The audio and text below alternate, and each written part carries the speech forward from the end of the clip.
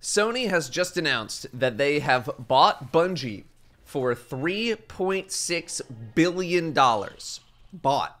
Straight up. Not a partner, not a publisher. They own them now.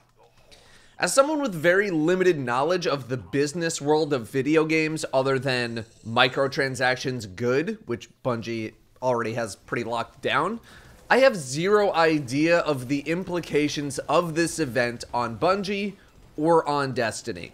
I have no clue. Bungie has been on a hiring blitz lately, and combined with the complete renovation of their Bellevue office, in addition to acquiring more space in said office, the questions of where was all that extra money coming from? Is Eververse really doing that well? Have potentially been answered.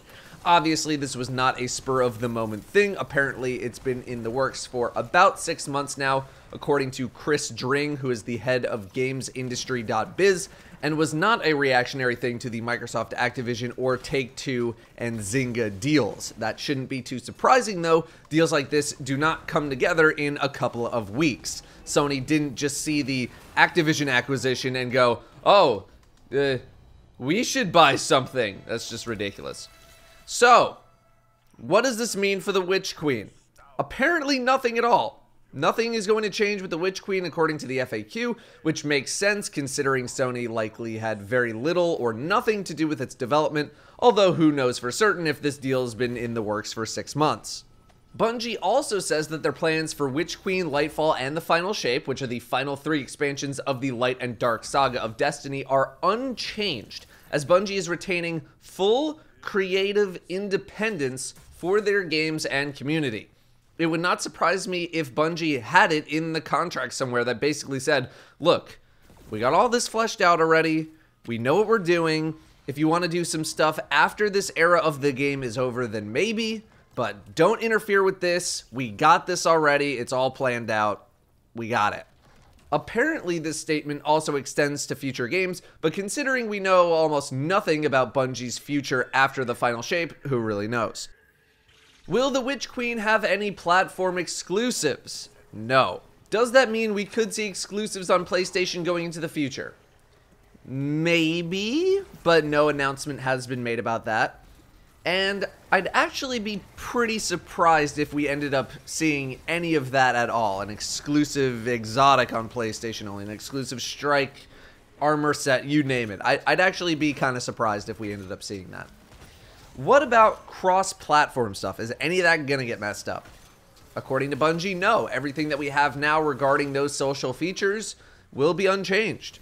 In fact, everything else says that basically nothing is going to change at all.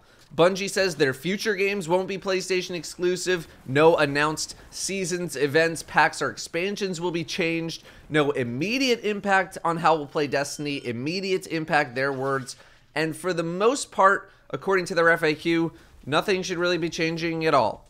I don't know how much I actually believe that, but I feel like Bungie's been in this kind of territory before. You know, they learned what works and what doesn't, so I'm a little more inclined to believe that they've made a good move with this. They get more money to develop the game, nothing seems to change for the players, it seems too good to be true. Now, I'm all for Bungie getting more money to develop the game, that tends to mean good things for us, but I don't think it's good to just blindly go in saying that it's all great and totally nothing bad will happen at all.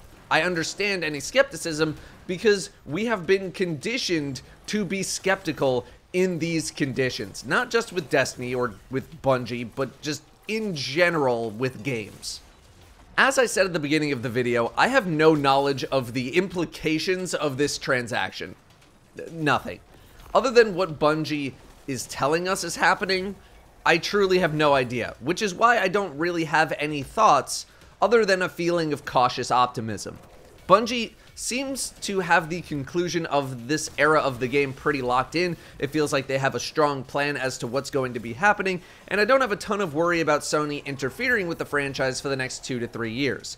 After that era is over, who knows? But we also have zero clue what happens after this era of the game is over anyway, and it would be much more understandable if Sony had more input as to what happens with follow-up games or productions.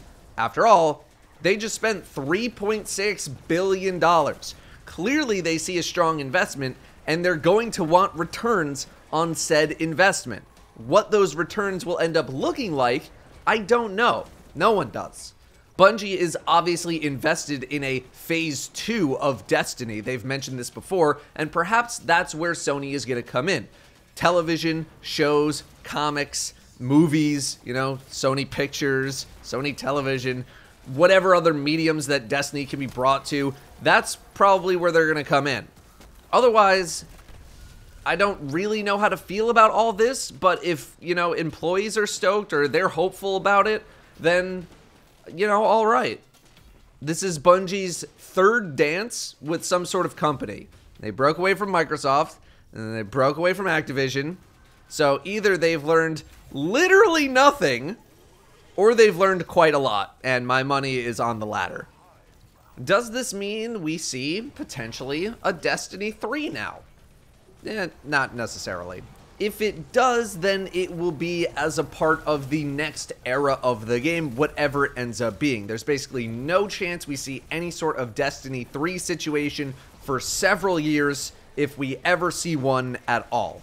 Bungie has about 2.5 years worth of content planned out with the next expansions. There's no room for a Destiny 3 in there. But if they are going to make another Destiny game, and it's not like the Destiny we know right now, I don't think they would call it Destiny 3. They'd probably call it something else, because 3 would imply a sequel to 2, and if whatever 3 would be is not a continuation of the game we know today, it probably shouldn't be called 3? So I don't know. That's all I got, really. This stuff is just way too above my pay grade to conceptualize or understand the implications. I don't know. As long as Bungie gets to keep doing what they're doing, you know, I'm cool with it, because, you know, they definitely need my approval. No one wants to see them dive back into platform exclusive content or anything like that. That's obvious. But for now, you know, it seems like it'll be okay. We just gotta wait and see if anything happens. But that's it. That's really about it. Thanks for watching. See you next time.